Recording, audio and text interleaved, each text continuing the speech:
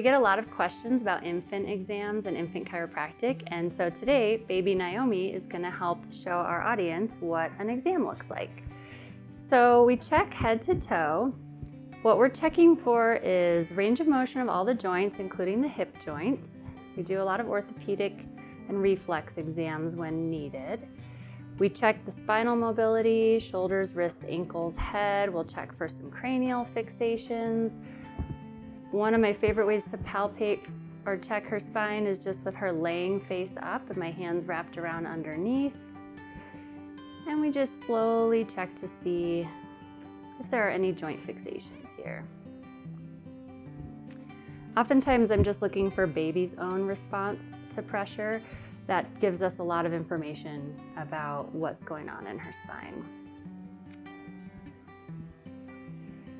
The dura, which is the covering of the spinal cord, is oftentimes sort of hitched up during in utero. And so there are a number of different ways that we check for tension in her dura.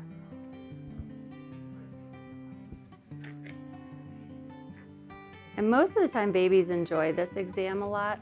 Sometimes if we find something that's causing them discomfort, they'll react to that. So some of the reasons babies come in to see us include constipation, reflux or spitting up, torticollis, which could be a neck rotation preference. Naomi actually has a slight preference to right rotation, and we'll check that a little bit more specifically. We always want to check and see if she has the ability to move her head both ways, always with her permission and consent. And we can use our little tiny hands to check her little tiny bones in her neck. Other reasons babies might come in, newborns may see us, nursing difficulties is one of the main ones. If they're inconsolable at all, which may also be dubbed as colic, or if they have a trouble sleeping through longer than a half hour or an hour, we oftentimes want to check and make sure their nervous system is not overloaded.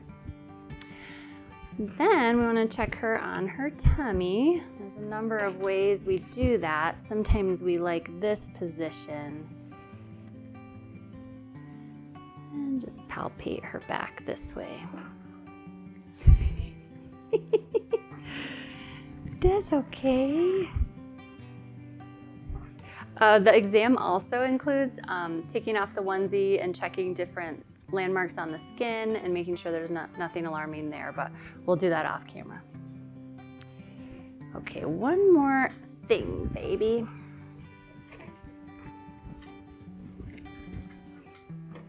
One more important thing.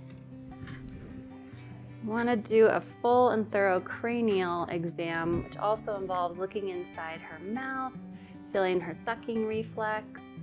Let's see if she'll open for us. There we go. So we can see there's more going on with her neck, and so we'll cover some of that in the next video where we'll do some adjustments on Naomi.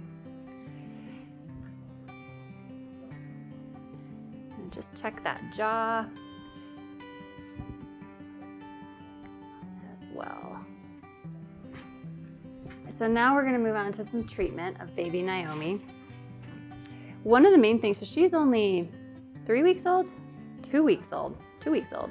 So one of the main things we're going to do is not do what look like adult adjustments on this baby, but she needs adjustments because there's clearly some joint fixations in her spine.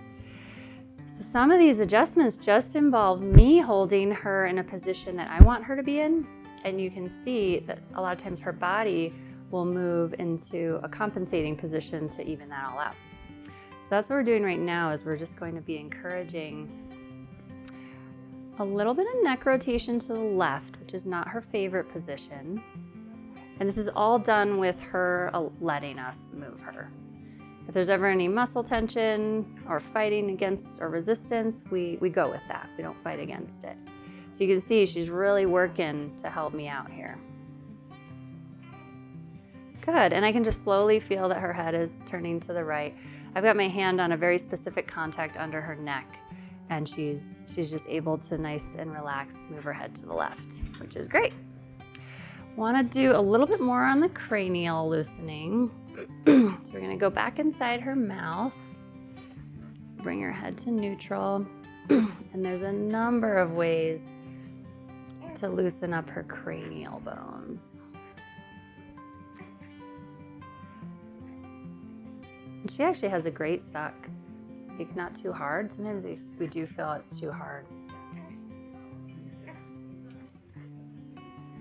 One thing I didn't mention in the prior video is facial asymmetry. We often look to make sure there's not a smaller eye or a flatness in the head, and those are obviously reasons to come in and see a chiropractor as well.